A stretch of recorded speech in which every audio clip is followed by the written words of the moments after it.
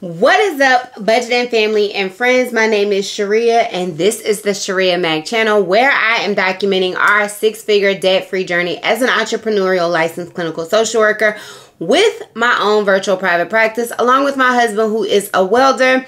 We started our journey in October of 2023 with $305,884 worth of debt. And we are on a journey to eliminate all of that debt, which is inclusive of credit card debt, car loan debt, a HELOC, student loan debt, and our primary mortgage. And the goal is to be out of that debt by December 31st, 2026 to begin to build wealth so that we can be work optional by the age of 50. I am documenting and tracking and sharing my journey with you guys here in the form of monthly budgets, weekly budgets, debt updates, transfer Tuesdays, net worth updates, and because I am an entrepreneur, I do also share the income that I was able to earn in my business at the end of every month. If that sounds like something you are interested in following, please be sure to hit the subscribe button. And if you know anyone else who could be informed and inspired by following my journey, please be sure to share my channel with them as well. We are well into June, and it is my income report for the month of May. I do apologize for how late it is getting out. I was sick the second week in June, and then I also had to move my daughter to New York the second week in June for a paid internship, and so I am trying to get back on track. But without any further delay, we will get right into the income I was able to earn in my private practice for the month of May.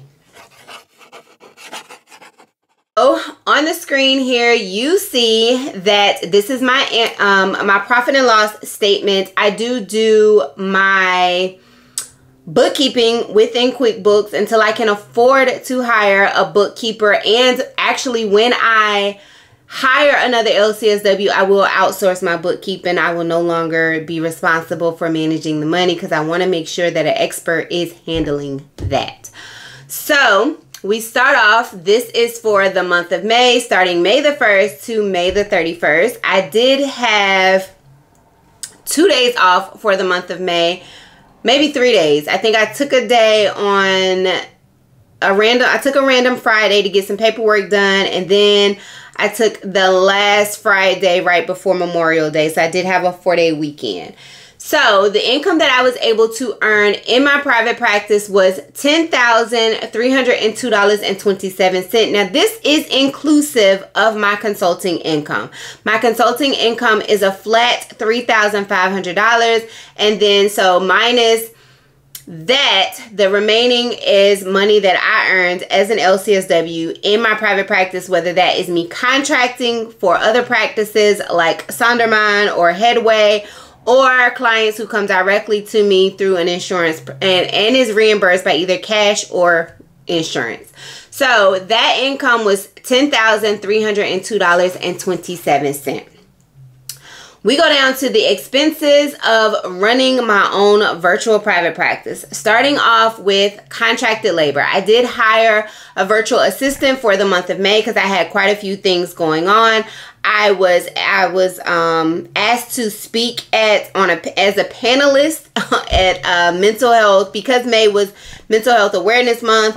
I had several speaking engagements lined up for Mental Health Awareness Month where I was either a guest speaker or panelist, and then I also did some I was a vendor at some mental health and wellness fairs for the month of May. And to help me coordinate all of those services and get my marketing packages and stuff out while I could continue to see clients in my private practice, I did hire a contractor. That individual actually was my mother, and if I have some pictures of some of the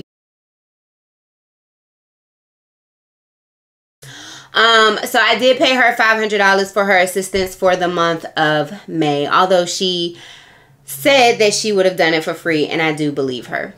Health insurance, I do have to carry my own health insurance, but it is a business deduction, and so I do have Blue Cross and Blue Shield medical insurance and Delta dental insurance, as well as Blue Cross and Blue Shield vision insurance, and that is for me and my daughter only because I only carry her on my taxes, and that does cost me $215.01 per month.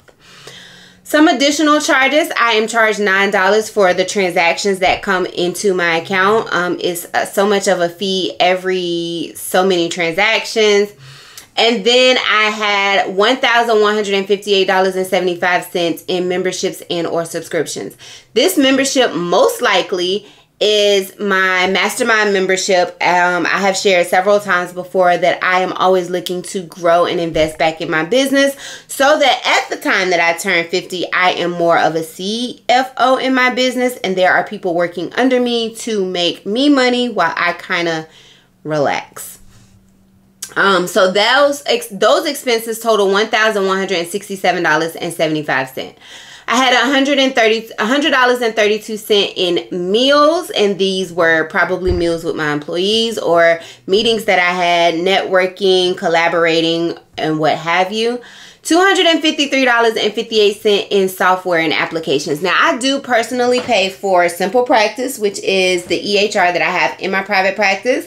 I believe that is $119. We can click on this and see what these charges are inclusive of.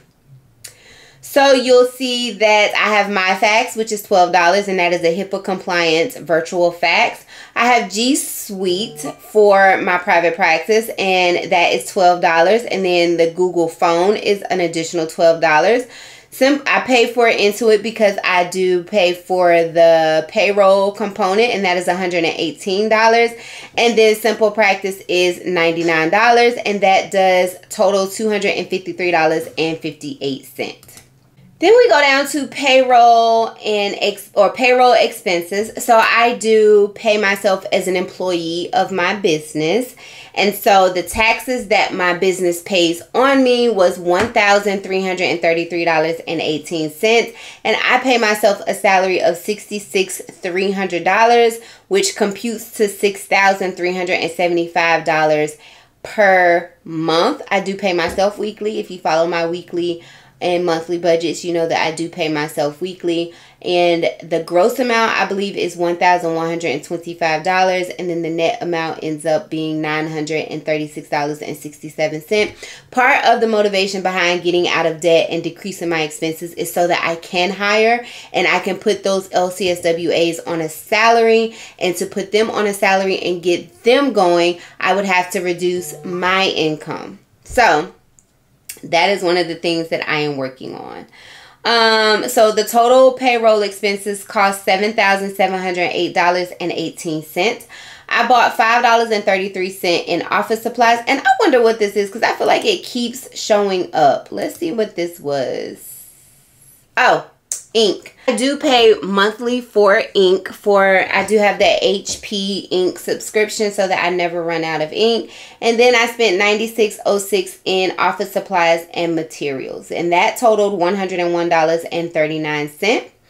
Then I do cover the internet and TV services. I don't have TV services, but internet services since I do run my business out of my home. And then the cell phone and VPN services for when I am working remotely is $291.19. And that brings my full expenses to $418.18. That brought my total expenses to $10,464.41. Which left me with a net operating income of a negative $162.14. Now, trying to find ways to decrease my expenses. First of all, you guys know that I am looking for a full-time job. And with that full-time job, I hope to have health insurance benefits to cover me and my entire family. So the health insurance will stop coming out of my business income at that point. The mastermind is due to end in September, and when that does end, that will decrease those expenses as well.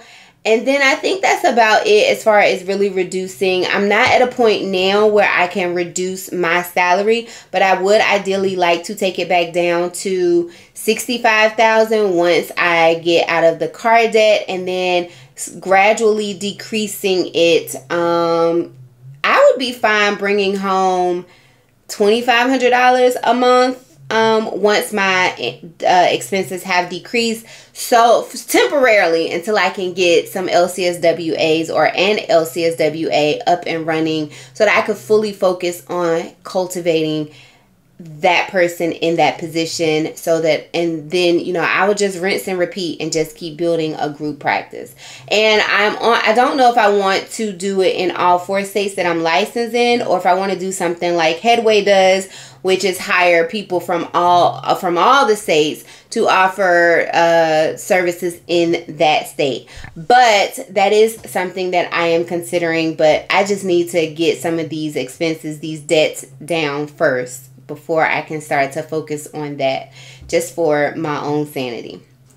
So that is it for the income that I was able to earn in my business for the month of May. I do share these income reports at the end of every month. I go over the full expenses on my YouTube page, but on my business TikTok page, I do just share the income that I was able to earn, and I do more of a business breakdown. So the reason I don't share those as shorts on my YouTube channel is because I can never get them under 90 seconds. So if you're interested in more of that aspect of it, then be sure to follow me over on my TikTok business page. If you're interested in more short form content about my debt-free journey, be sure to follow me on my Sharia Mack in Debt TikTok page. I'm not as active on Instagram. I'm more of an observer on Instagram, but I am active on TikTok. It just seems to be easier for me. So that is it. If you have any helpful advice or any suggestions about my business budget, please be sure to let me know. If you have any questions about what I'm doing, why I'm doing it, or how I'm doing it as far as my business is concerned, please list that down below. And if you know anyone who's on a similar journey and you think that they would benefit from watching specifically these income reports, or they're interested in social work or going into private practice, please make sure to share this so they can have a realistic expectation of being in private practice and running your own virtual private practice or in-person private practice, and send them to my Sharia Mack social work page, which goes all into social work, salary transparency within the social work career, and private practice and salary transparency within private practice. So I thank you so very much for watching. I will catch you guys in the next one. Bye for now.